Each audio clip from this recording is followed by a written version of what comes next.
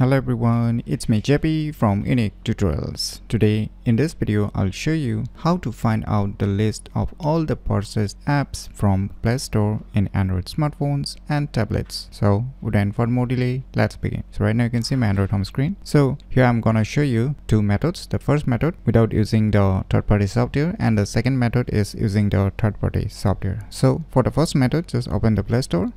Now just tap on your Play Store account icon on the right top corner. Now here you will see one option written payments and subscription, right? Just tap on it. Now here you will see our option budget and history. Just tap on it.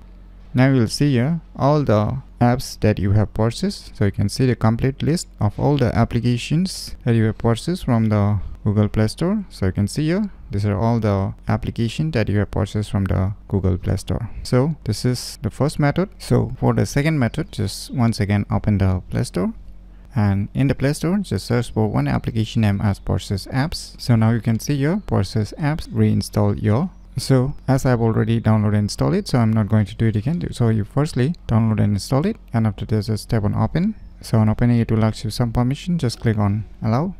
Now click on get started. Now you need to select your respective Play Store or the Google account that you have signed in your Play Store. Click on OK. Now it's analyzing, so wait for a few seconds. Now it will show you all the list of purchase applications from the Play Store. So by using these two methods, you can easily find out the list of all purchase apps from Play Store in Android smartphones and tablets very easily. So if you've never known about these cool tricks, then you should definitely give it a try. So if you find this video tutorial useful, please click on the thumbs like button, and if you're new to our channel, click on the subscribe button, and lastly, thanks for watching.